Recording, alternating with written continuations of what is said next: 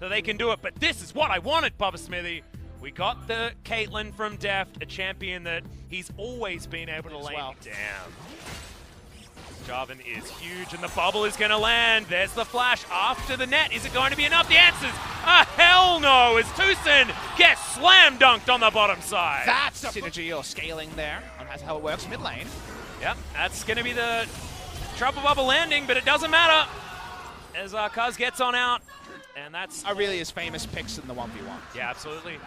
This time around, Clid is once again going to have that control on the top side. Kaz coming on in, trying to make use of the fact that Mata did recently use his flash, but hadn't used his stopwatch. His pawn comes on down, and the flash is used, but it's just not enough. Chaos Storm is going to definitely... And you're like, I'm Fiora. How you doing?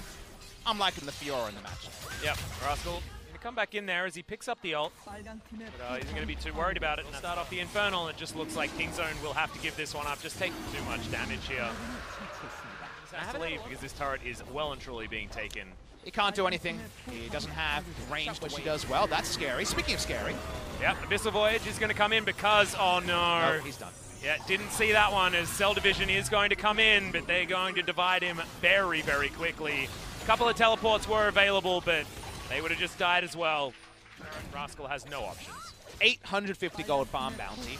Remember that farm bounties were tweaked previously if you died. Ravenous Hydra already completed, which is just bonkers. Third Drake goes down very, very easily. The full oomph of this Fiora. It'll be just amazing to watch. I just don't know whether you will, Papa Smithy, because he's on the bottom side doing battle with Rascal. Does he dare to ultimate? I need to see it. Man, the ultimate's actually been stolen. Here we go. Now it's finally going to be traded back. We can see it picture in picture. I don't know why we're not just watching it. The turret there was doing a big number there. Yeah. And there's a lot of disengage available, so sadly you don't see the full oomph.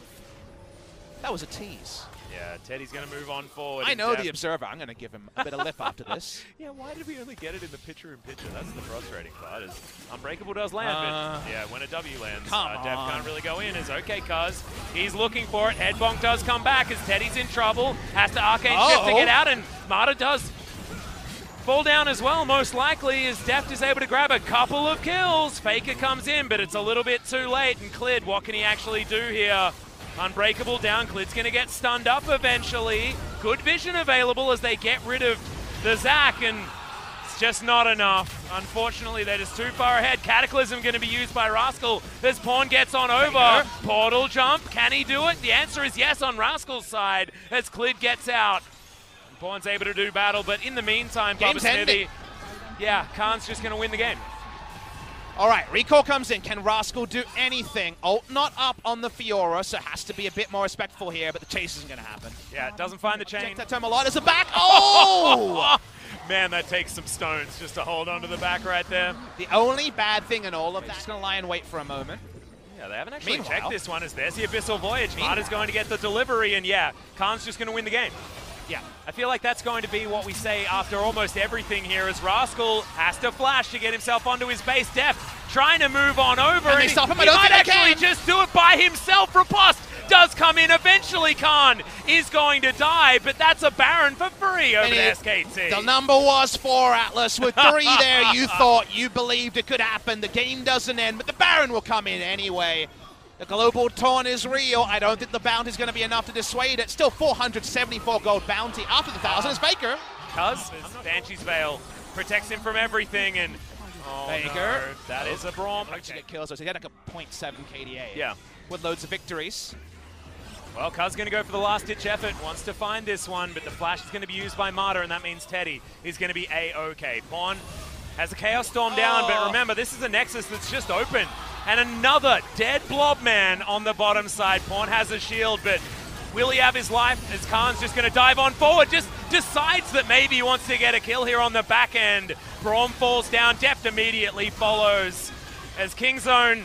That's going to be it. They can't offer anything back. Teddy fighting out against Pawn, but eventually the Nexus will just be auto-attacked and taken out. SKT, they fight back from a Game 1 loss, and in the end, it's the reverse sweep. They introduced the Karma Bands. They try to make the game less about the Frost Manty, less about the wards. And I think it pays off in dividends. SKT much stronger in game number 2 and 3 needed to be.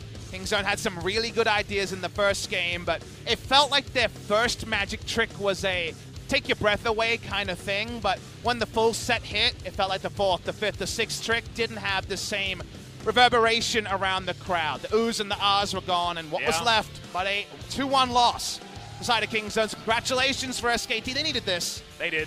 After the long break to come in strong. Question we've been asking is, who is the second best team in Korea? And we can't know the answer today. Sandbox deserves the benefit.